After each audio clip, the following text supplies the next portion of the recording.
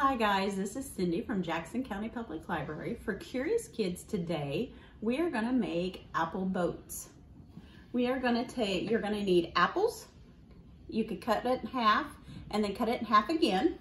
You're gonna need toothpicks, tape, construction paper, scissors, and a tub to float your boat in, okay? So first we're gonna take and make a sail for our boat. And you can make it any shape or size or any color. If you have pencils or crayons at home, you could turn around and color the sails however you want. I'm going to take and tape my toothpick to my construction paper. And then we're going to insert it into the half of the apple. Do you think the apple will float? Or do you think it will sink? Our water is very dense. Our apples are made out of 25% air. Let's see if our apple floats.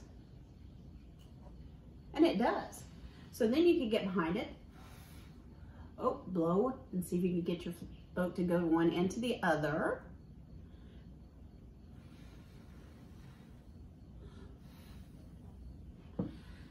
Let's try to make a canoe out of one. With it being half of it, let's see what kind of shape I'm gonna make. I'm gonna make a round sail this time. Kind of like a,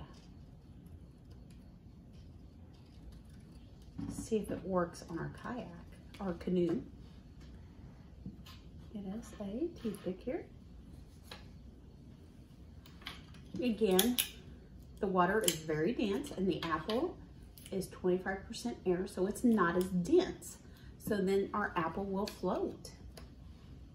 Let's try this one.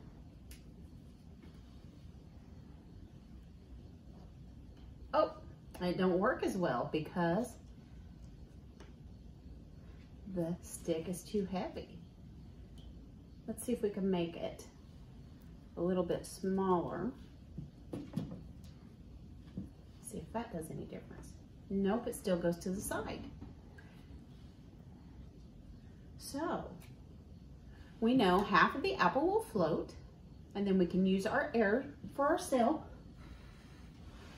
to sail him around the top of our water. Again, I'm Cindy with Jackson County Library. If you have any questions or concerns or anything, please give us a call. Again, have fun with it. Make whatever kind of sails you'd like. Thanks.